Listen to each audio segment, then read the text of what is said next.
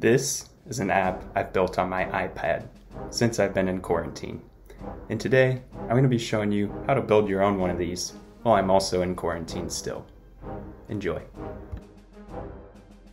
So the first step to making your first app on your iPad is, of course, to download the Swift Playgrounds app. And that is super simple. All you got to do is go to the App Store and then type in Swift Playgrounds and you'll see it pop up right here. Next thing, once you have the app open, go ahead and copy the drum pad we made in the last video. If you haven't watched that, go ahead and check out the card right there. So we're basically going to copy this app that we made in the last episode of this and build off of that. So I'm going to duplicate and then you can rename it to whatever you want. So next part's kind of fun. We're gonna airdrop this app to our computer. So I basically lied, we're not just using the iPad. And you're gonna notice that once you open this file in a code editor such as Visual Studio Code, you can actually open it as a folder, which is pretty crazy. And that's exactly what we're gonna do. And the reason we wanna do that is because we're gonna need to add an info plist file. And we need to add this because we need to specify that our app needs MIDI capabilities. And to do that, we add all of this, the audio background mode. So pause the video, copy it down, and save it when you're ready. Next, we're gonna go into the package.swift. It's gonna say you're not supposed to edit it. Just ignore that. For now, we're gonna edit it. And we're gonna add the additional info plist content file path. And we're gonna set that to, you guessed it, info.plist, the one we just created. Then go ahead and save that. And finally, let's do a sanity check and make sure that everything's inside of here before we airdrop it back to the iPad. So let's go ahead and airdrop it back to my iPad. And once we do that, we can open it with files and rename it so it's the name we want. And we want to make sure that it recognizes it's a Swift Playgrounds module. So I'm going to delete that extra name there. And once we save it, we can actually open it in the Swift Playgrounds app and delete the original one. And then we're going to rename that one just so we can keep things tidy. And finally, we can click on it, open it, and it's going to warn us since we just edited it. That's okay. And we're gonna go ahead and press play just to make sure things are working. So let's go ahead and do that. And awesome, it works.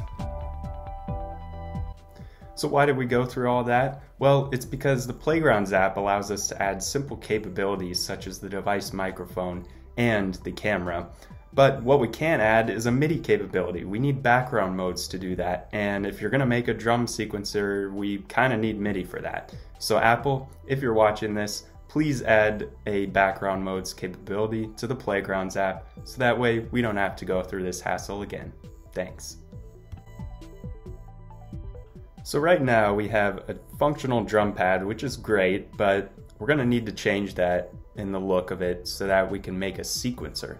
So first thing we're going to do is replace this is pressed by is on, because we're not going to be pressing it anymore, but rather kind of toggling the square. And then we're also going to add an is active, which is going to come in handy later. And this one, make sure not to make it private. So this is active is going to go down here. Basically, we're going to show a filled square if the button is active and a empty square if it's not active. And this is different from if it's on. If it's on, we're going to replace this gesture here. So instead of having a gesture, we're going to say when we tap on that button, we're going to toggle whether it's on, which is going to change the color to blue or white. Awesome. So now let's go ahead and see the results of our hard work. Press play and boom. Wait 2 seconds. Wait 3 seconds. Oh, there we go. All right. So as you can see, all the squares are white, and if I press one, it turns blue. I can also press another one, as many as I want. Now it's time to ditch the old MIDI stuff in our app. So we're gonna remove this MIDI object inside the audio, and we're also gonna remove its functions because we're not gonna be using those. And then up inside the UI, we're going to change that number for the drum pad or sequencer pad now into an integer. And finally, we're going to Actually, second to finally, we're going to remove the make MIDI functions and all that because that won't work anymore. And then we're going to rename all of these, or renumber all of these sequencer pads to 0 through 15.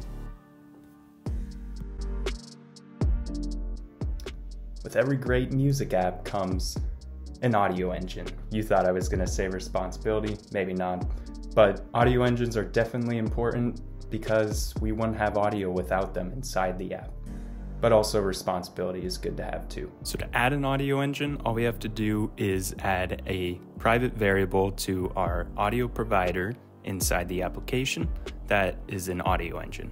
Pretty simple. And next, we're going to add an init method where we're going to set the audio output. So basically, right now I don't know what to set it to, so we're going to just do something random. And after that, we need a way to start and stop the engine. So start is a try method because we don't know if it will work, and stop is just a regular method, so we can just call that.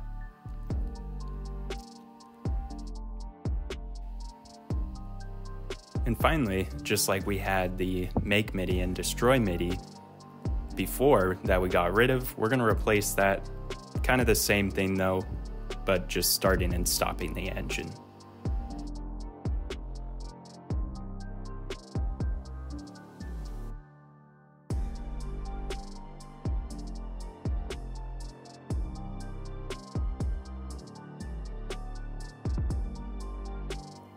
Finally, here comes the final stretch. We're going to add a sequencer to our audio. We're going to add a MIDI sampler that can accept MIDI. And we're also going to add a callback instrument. And that will allow us to basically take note events and turn those into UI updates so we can make our buttons all colorful and pretty when the notes go. And we're also going to have a publisher that publishes the active button, the button that's being played.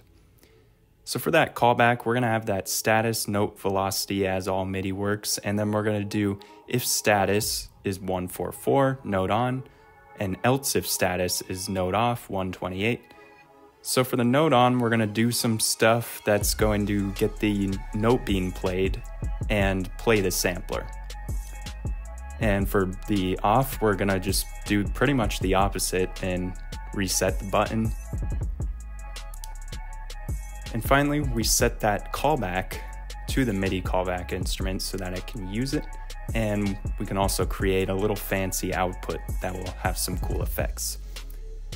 Next, let's do some stuff with the sequencer. So we create a new track, set the track length, set the MIDI output as the callback instrument, and then we enable MIDI on start. Now, what would a sequencer be without being able to add 16 note beats? So that's what we're going to do in this code that you see me doing right here, basically just creating a function where we can add notes for each button we press. And remove 16th, you can guess it's going to clear the note for that note range. And all of these calculations are done in terms of 16th notes. So 1/16th note, you can see that's 0.25 beats. Awesome, so now that we got those done, we're going to go ahead and do some stuff up here to work with that. So we're going to say if we tap a button, if it's on, we're going to do add the 16th to the sequence. If it's off, we're going to remove that 16th. And if that button is lighting up, well, if it's active, we want to light it up. So basically we check the button's number and see if that's the note we need to light up.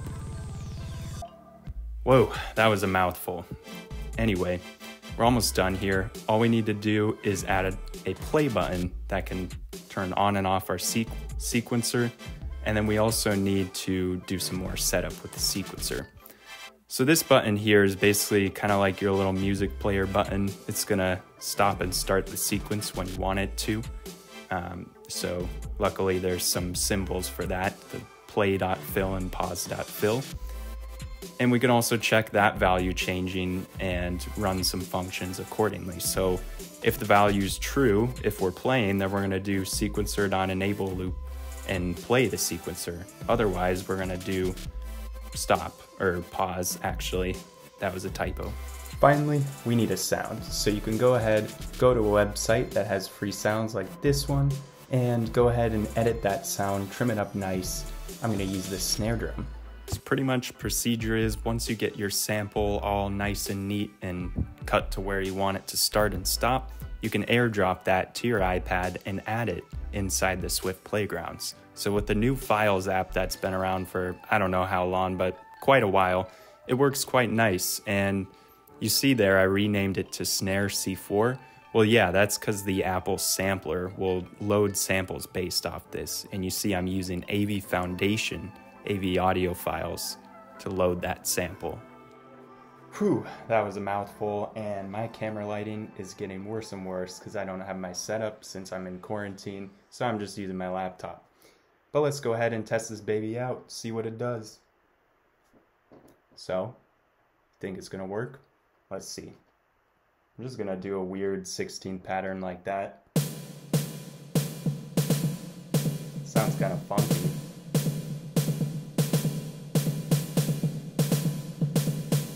And you get kind of that syncopation there. Anyway, I think I'm gonna end it off here, guys. I hope you enjoyed this one. If you did, make sure to leave a like, subscribe, turn that notification bell so that way you support the free videos I make. See ya.